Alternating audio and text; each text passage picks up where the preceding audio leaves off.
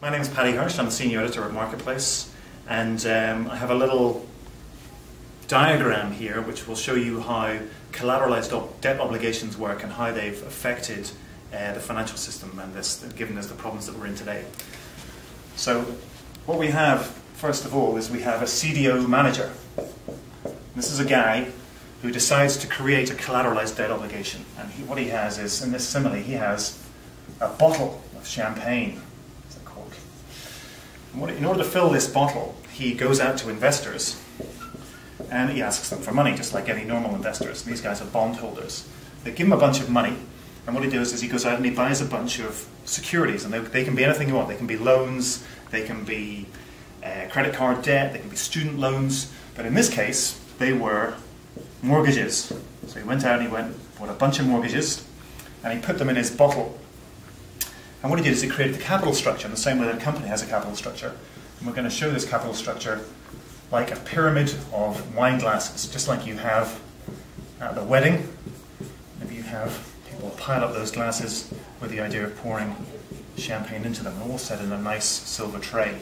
And each of these glasses, as a security, is rated according to their riskiness. So the top rate is AAA, next is AA, BBB, BB, and then this bottom, the tray, is the equity. We won't worry about that so much at this point.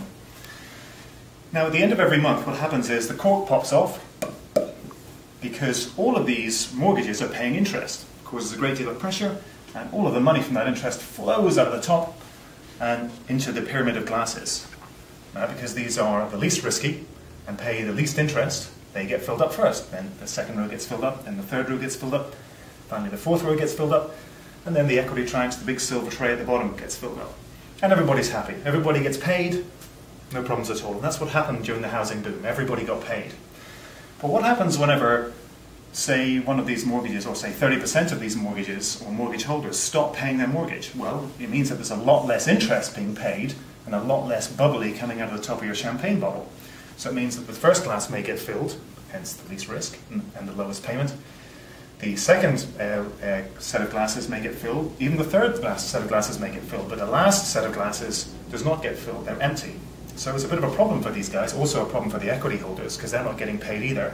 But you've got a whole asset class, a whole tranche of holders that are not being paid any interest at all. Of course, they're being compensated as a result, because their rate was 10% if they did get paid, whereas these guys were 7%, these guys got 5%, and these guys got 3%. Now, where this situation becomes complicated is where you have another asset manager who decides to go out and build a champagne bottle, or have a champagne bottle, but instead of filling it with mortgages, what he decided to do was fill it with these mortgage-backed securities from the CDO. These are the mortgage-backed securities, and he took, say, one of the glasses from the bottom row, from the BB, because they paid 10%. In the boom, these glasses were generating 10% a month. So he filled this bottle up with these glasses that were generating 10% a month. Now, that's no problem whenever this pyramid is full and everyone's paying their mortgages. But if only 30% pay and the bottom rung of glasses is not being filled up, well, suddenly this champagne bottle, when the cork pops at the end of the month, is generating 0. Now, he has got his own pyramid of glasses. That is to say, he's got his own investors to satisfy.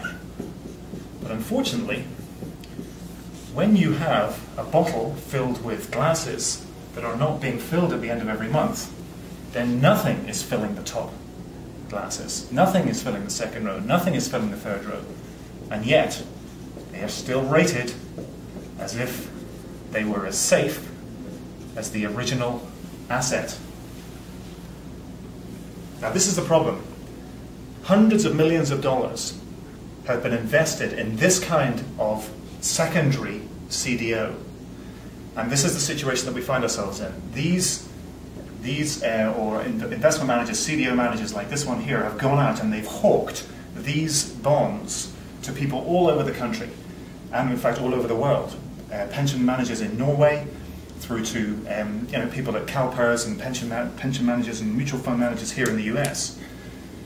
The net result is that these investors have packed our funds with these securities which are not paying anything now and are liable never to pay anything again, especially if the situation in the housing market persists and people stop, either foreclose on their houses or stop paying mortgages or default or whatever it may be.